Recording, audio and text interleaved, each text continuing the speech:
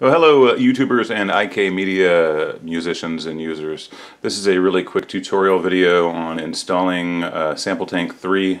I don't know how the install goes for other people who have done it, but there are a couple little, I don't know if you call them tricks or hints to remember. Whether you get the downloaded version or whether you buy the disc, it seems that either way you're going to have to install the files. And for Windows 10, this is what I found. First of all, I downloaded mine. The downloads take a long time, so don't think that you're going to use it at all for the first couple days, because you have to literally download all the zips, unpack all the zips, and while we're on unpacking, I have found that Windows extraction will not unpack many of the zips. I can tell you for sure on Philharmonic that it will not unpack the zips. You'll get an error code. You pretty much have to use 7-zip. I use 7-zip to unpack everything. Worked just fine. Then after you unpack it, all those folders, which is about 30 folders, you'll have to individually install, which is what you see going on here. Currently installing drum and bass electronica. I got the Total Max, so I'm installing Sample Tank 3 Max right now, and it is 92%. This is the trick with that.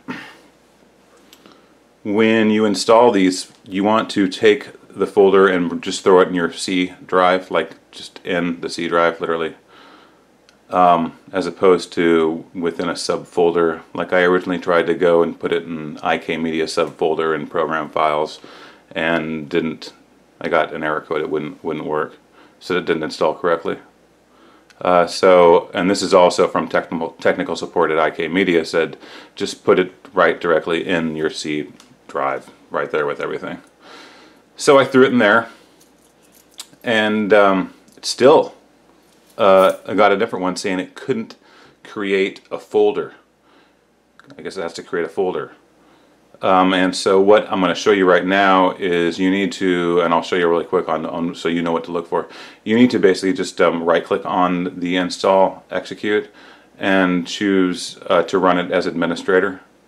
Because if you notice, when you don't, if you just click on it, double click on it, you will not get the normal prompt saying, you know, do you want to install this?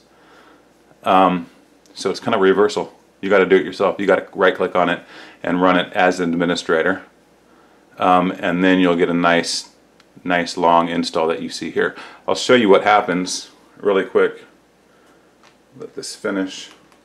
I'm really excited to. I mean, I got the Billy Cobham drum set. I got the Neil Peart drum set, cinematic percussion. I mean, that thing sounds awesome from what I've seen. Oh my goodness! So I'm stoked. I can't wait to play with this stuff.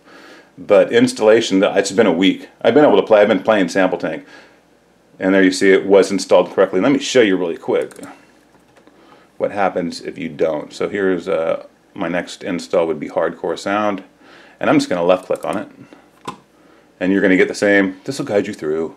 Continue, agree, continue, install. Now note how fast. See how fast that went, and this is what you get. Installation failed, unable to copy instruments. And so you'll be like, damn, I want to play this. So there you go, right click, run as administrator. Yes, continue, agree, continue, install. And now you'll see that this is moving very slow. What happens is it moves pretty slow until it gets to until it gets like 80%, then it really slows down at about 80% and starts to do whatever it does. But each install should take like 4 or 5 minutes. So that's it. Remember, unpack everything, put it on your C drive, like literally just throw it in there, and you need to right click and choose administrator for the install. And then you will be happy.